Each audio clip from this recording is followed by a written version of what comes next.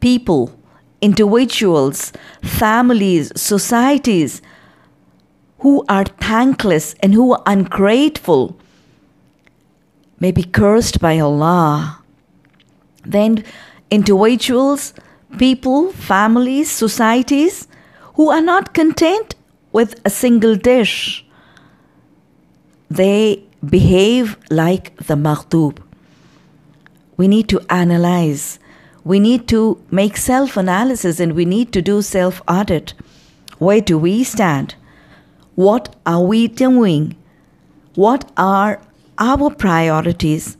Are we content with the single dish? Our family and meal timings? Our parties and get-togethers? Our marriage celebrations? Our iftar meals in Ramadan? Do we limit ourselves to one dish? Simplicity of meals? What variety of food on our meals? What craze of multiple dishes in our functions? What obsession of courses of lavish dishes for showing off, for exhibition and demonstration of our wealth. Allah subhanahu wa ta'ala has ordered, Kulu washrabu wa la tusrafu innahu la yuhibbul musrifin.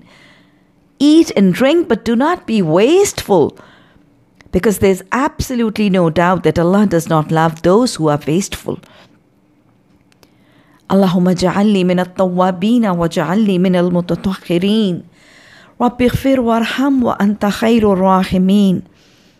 Allah subhanahu wa ta'ala, help us adopt simplicity in our lives. Help us adopt simple manners in all spheres of life.